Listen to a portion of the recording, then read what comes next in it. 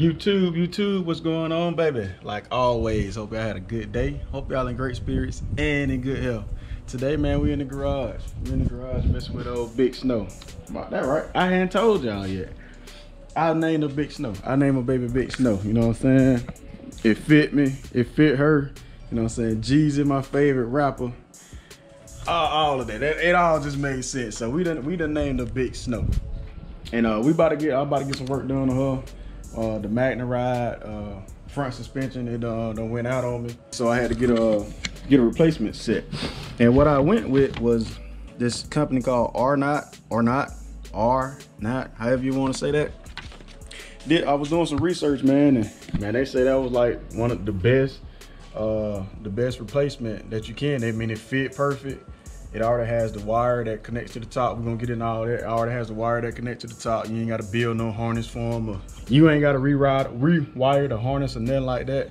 And so that's why I just went with them, man. They say they do some bang up shocks, man. They last a pretty good time.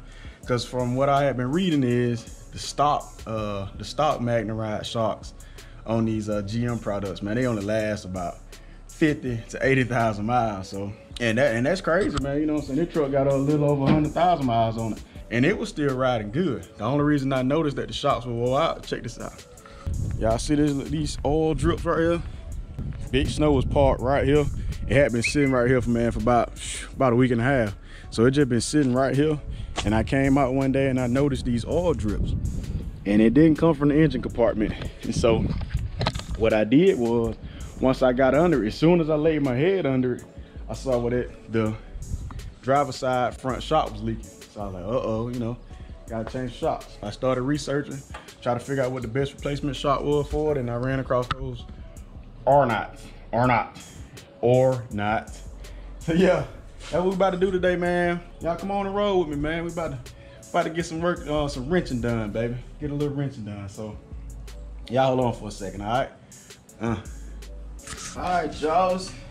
Get under here and jack this thing up.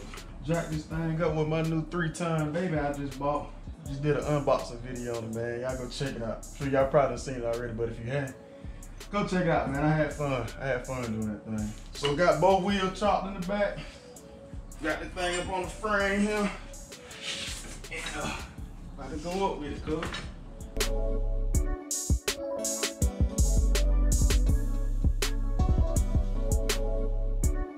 Yeah. That's the jack stand.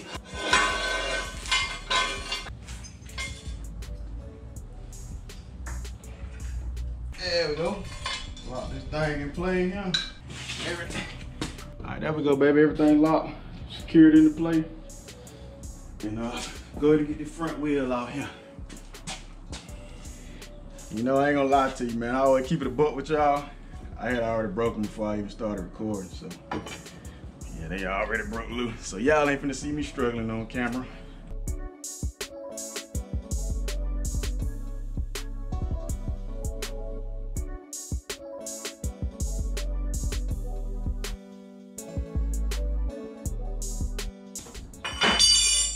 Woo! Oh yeah. Come on off here. Come on off of here. All right, come on in here. Let me show y'all what we're working with here. See, this the front shock that I noticed was leaking. See, I'll get my light. Y'all see that? Y'all see all that dirt, grind, oil. So what I'm guessing, it popped the seal or whatever and started leaking. And from my research, man, these BWIs, all the stock shocks, man. These the one that came on the truck from the factory. And they don't even make them no more. And like I say, man, it still rode pretty good to me. It rode damn good for it to have some busted shocks on it. But I'm excited to see what these do, man. I can just imagine what some new shocks gonna do for me. Like, these brand new in the box. See, like I said, these MagneRide shocks they are electronically controlled. I ain't gonna get in all to the science of it because I don't know what I'm talking about and I don't know how they work. All I know is they ride damn good. But yeah, so from my understanding, we got 3 bolts right here on the top of this shock. We got 1, 2, I did 3 right down to that wire over there on the back side. And we got Get up under here. Get up under here. We got 1 and 2 bolts underneath the strut shock assembly. So yeah, I can see it real good right there. You see that? Y'all see that oil right there? Yep. That's where that oil was coming from, right there. So yeah, let's go ahead and get cracking, y'all, before the storm come through. All right, let's roll. All right, y'all, first thing we got to tackle is this sway bar link right here. 2 15mm bolts. You just got to hold the wrench up there and loosen it from this end. You don't have to take it off. You just need it to be loose enough for you to get your work done. All right, so here we go. Like I said, man, just 2 15mm bolts. You need that to hold it, so you gotta screw the one from the bottom.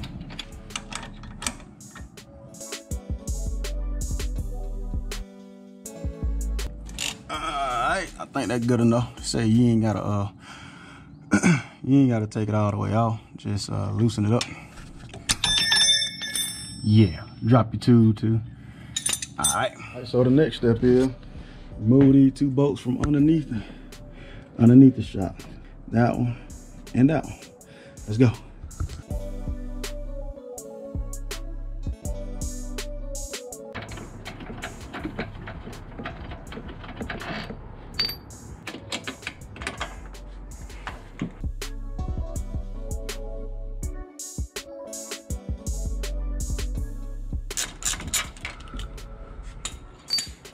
All right, got both of them out. Now we gotta go to the top, baby. Gotta go to the top. And before I go any further, man, I do have to let y'all know I did disconnect the negative side of the battery terminal. The negative side of the battery, you know what I'm saying? Because these shocks are electronic, so they controlled by computer. We will be disconnecting those, so it'll be a good idea to disconnect your battery. All right, let's go. All right, so these 3 bolts that we got up here on the top, they covered by these little plastic tabs right here. Man, you can just simply just pull up on them, and they'll come right off. Even though it's got to come off too. And you got one right here, one right there. And I think that's it. That's only these two. Only these 2 are covered up. You got this 1 bolt, 2 bolt, and 3 bolt right there. 3 bolt.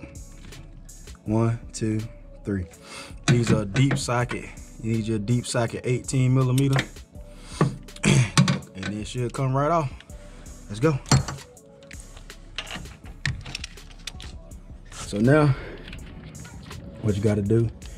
Take this tab right here, this gray tab, on that connector, pull it out, and then that connector should come apart. Pull it towards you like that. See how it can go in, or I can pull it out like that. It should be ready to come out. There you go. That was too easy. Yeah. So see, it won't lock since it ain't in there. You pull it up, press this gray tab down, and it'll come right out. All right, y'all, got everything loose. Should be able to just push it back, guys. Push it out of the hole here. Push it back down like so. Like that Y. And then we're gonna pull it out like that. Pull it out like that. It's our problem child right here, y'all. Old shot there. And that's the new one. Might go to install it. So to install it, we're just gonna reverse everything we did, all right? Let's go. That bad boy done whoop me. Yee. All right, y'all, here we go. Gonna try it again here.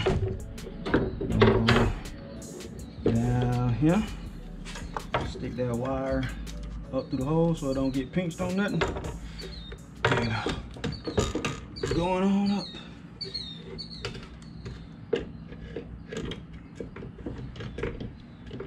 Put it in the hole, GB.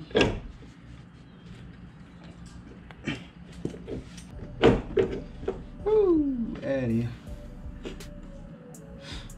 So that's why you gotta loosen up this sway bar link so you can get you enough tension to push down and then put this line the struts up with this hole here.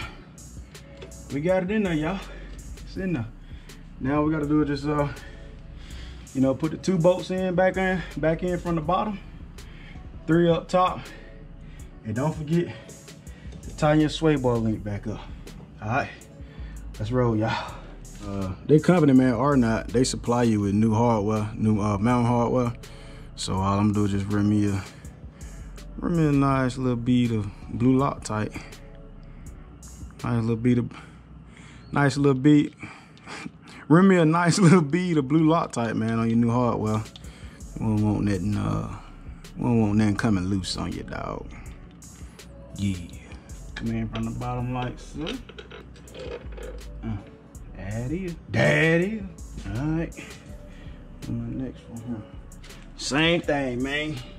Bring you a little small bead, quick little bead of blue Loctite on. You don't need a whole lot. You don't need a whole lot. Yeah.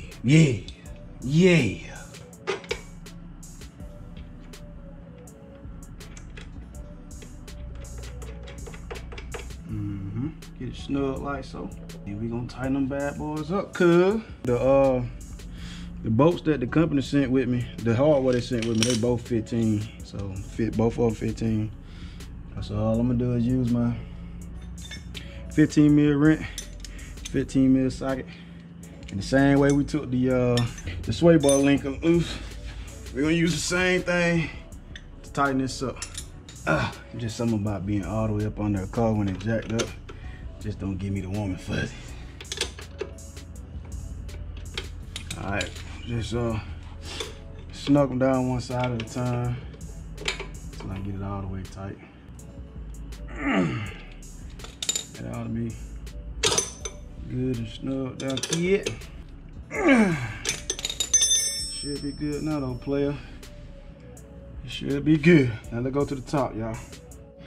All right, y'all, we back up top. And first thing we wanna do, make sure we plug this guy back in. We don't want no mishaps.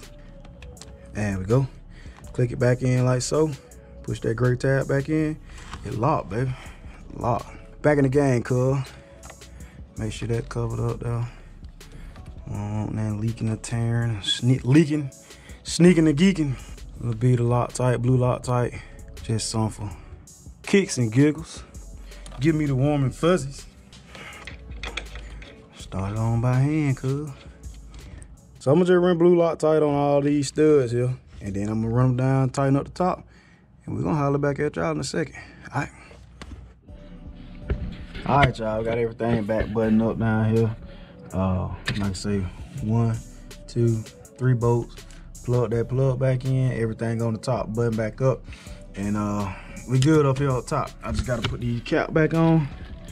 Like 1 cap and 2 cap.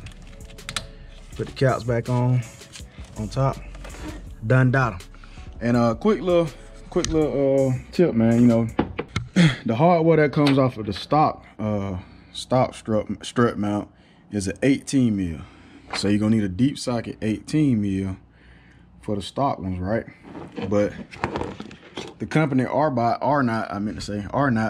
the hardware or the mount hardware up top is a 15 mil. So that's why I had to run to the store, get a 15 mil deep socket. So yeah, that's a quick little tip, man. The stock ones are 18 and the aftermarket ones that came with the Arnotts are 15. This is the stock one, stock head bolt. For the top of the strut mount, it's 18. The ones that came on, 15. So just remember that when you want to do it yourself. All right, let's roll.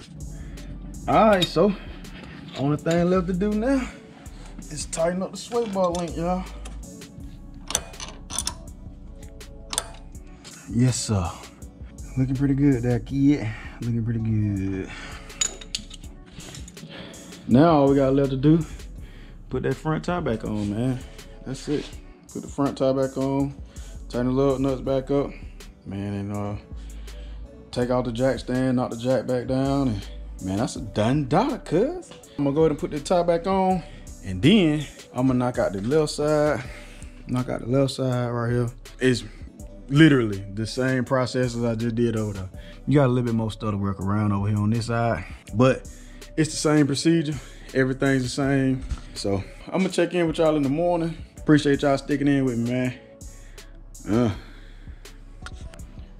All right, y'all, it's the next morning. Y'all see we got everything back together, all buttoned up, ready to go, right? Not quite. See, I went to move the truck out of the garage last night after I had put everything back together, and I got a light come up across my dash. Y'all check this out. Y'all see that? It says service suspension system. Now, granted, I did not have that light when that suspension was worn out, busted, and all that. I never had that warning up there. What I'm gonna do, first thing I'm gonna do is quadruple check my connectors of the suspension connectors. Make sure they're connected in, locked in real good. That don't work, I'm gonna try a hard reset on the battery. You know, disconnect the battery for 10+ minutes. Try that, see if that works. And if that don't get it, then I'm gonna be making a call to Arnott, the people who make the suspension. I'm gonna make a call to them and see what they come up with, see what they got, or if they have a procedure to getting this stuff done. And if that don't work, then I just have to probably just pay a dealership or some sort of mechanic shop or anybody to try to recalibrate the system for me or see what's going on with that light. But like I said, even with the worn out suspension, I never got a service suspension light. It just came up after I put the new suspension on. So just troubleshoot, man, trying to figure it out, but we gonna get there, man. Small thing to a giant, baby. Small thing to a giant. We gonna get there. But let me try to make sure everything's connected correctly, and then we'll go from there. Then I'll hook y'all up and see what I found. All right, let's go.